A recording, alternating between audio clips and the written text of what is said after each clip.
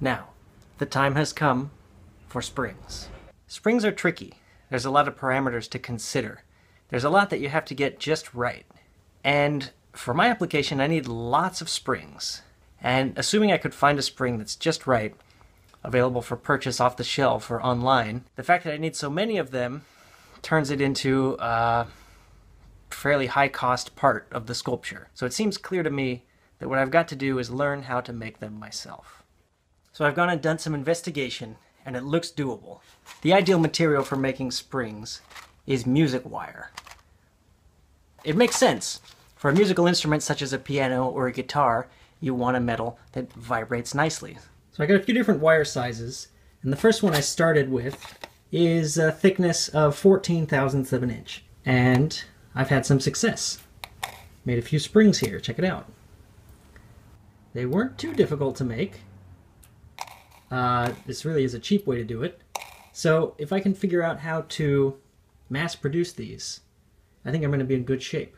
The way that I made these springs was by taking a rod, checking it up in a hand drill, then taking care to use gloves so as not to cut myself. This can get a little squirrely. Take a piece of wire, unspool it, cut it off, thread the end of the wire through with a bend, then applying tension with the glove, start twisting.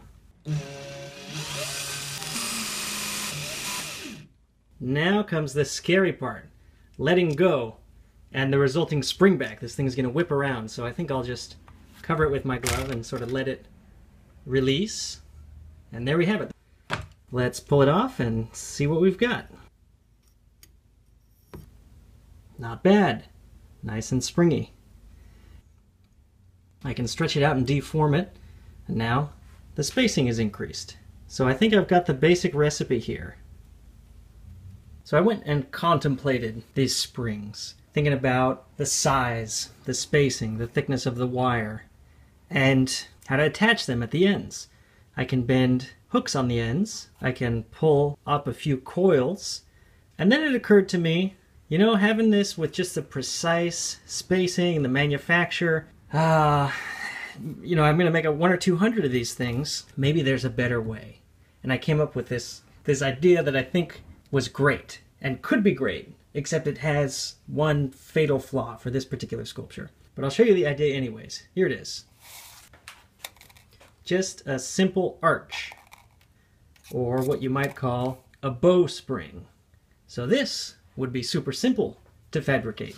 You just snip off a length of wire, and it has all the right properties. It can be compressed or extended, and it springs back and forth.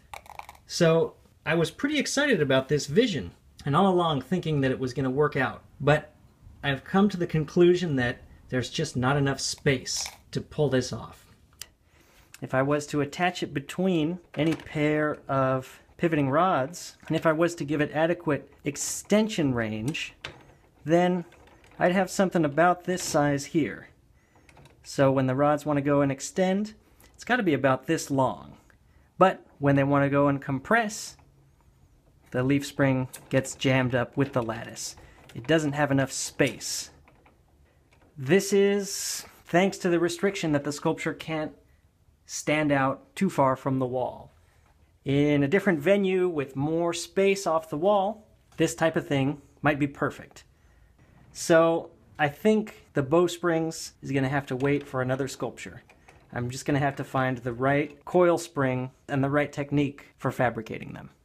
Okay, so I've experimented with 3 different wire sizes. The super thin, about 1/64 of an inch. The intermediate, about 1/32 of an inch. And the thicker is about 1/16 of an inch thickness. And this guy is super stiff. That was a challenge even to get it to wind around the dowel in the drill. The intermediate feels nicer, but still not loose enough to give the real lively freedom that I'm looking for. So I think what shows the most promise is this looser winding, maybe 3/4 of an inch winding diameter of the thin wire, the 1/64 wire. So what I've come up with for attaching the springs is to drill a thin diameter hole on the underside of the cap and double the wire over like so to give it a little bit of a burr and just insert it into the hole like so.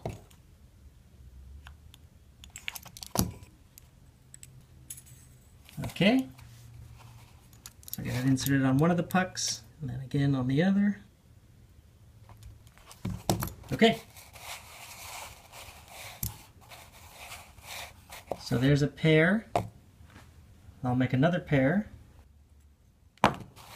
Here we go. All right, let's see how they look on the sculpture. Whoa. Insert one on the front and the other on the back. So we got a pair of rods and a pair of springs. Oh yeah. Look at that. Wow.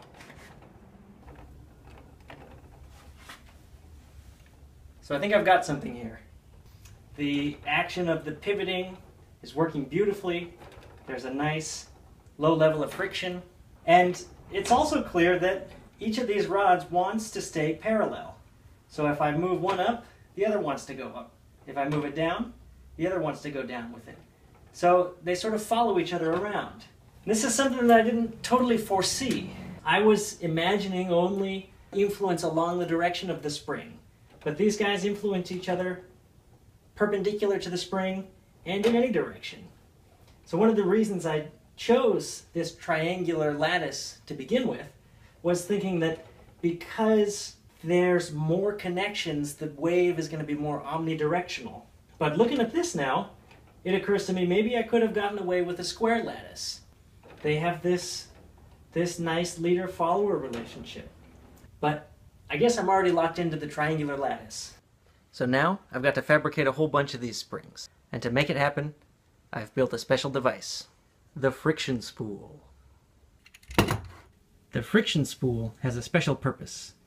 Its job is to rotate with a uniform amount of drag, to spool out music wire gradually with a more or less uniform amount of tension so that it can be taken up without running out of wire to form an effectively endless spring. The idea here is uniformity.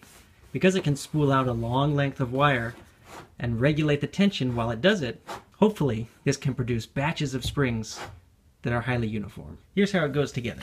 The shaft receives a pair of plates. That inserts into the plain bearing here. Then the split bearing, or the friction bearing, on the front side here, goes together with pieces of felt. And the felt rides along the surface of contact. Each piece has slits cut into it. They insert like so from the bottom, and the heads are locked in place with these hexagonal mortises. Take the felt and lay it in there nicely.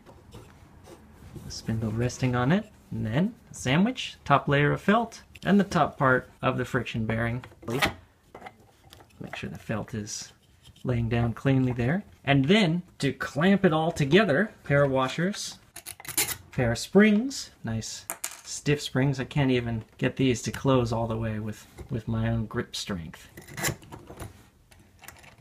Another pair of washers, and the wing nuts. Spins nice and easy. You can gradually crank these guys down, and it's going to clamp this split bearing together, forcing the felt down around the shaft. And now there's a nice bit of turning resistance here.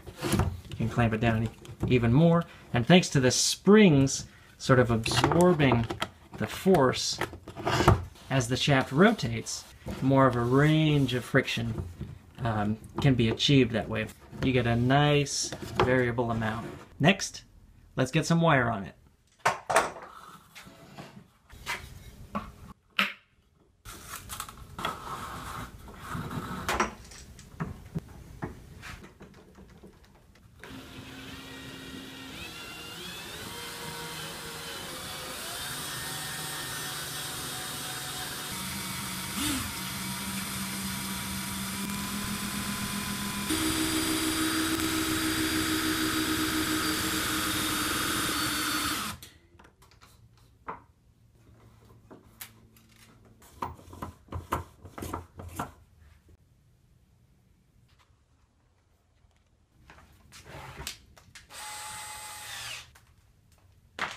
Alright, set the friction spool to my desired friction for this first test.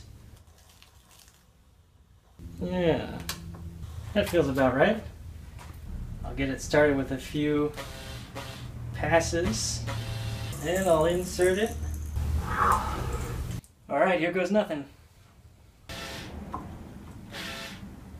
Maybe a little more tension.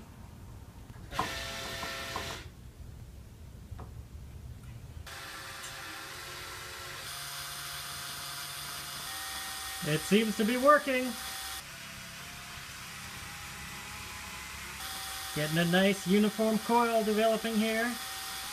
Taking care to keep my face away, just in case the wire snaps. I could see myself going on like this for miles. Alright. Now, I'd like to cut it. I guess I'll protect it with a gloved hand and snip. Hey, not bad. Looks like it wants to loosen some more. Oh, there it goes. Woo! Oh yeah. Look at that spring. How uniform, how regular. Wow, I'm super happy with how this turned out. I can now produce endless springs. Here's the first one. Oh, it's quite slinky-like. Look at that. That's something special there. Alright, I think this is doable. I think I can create as many springs as I'd like.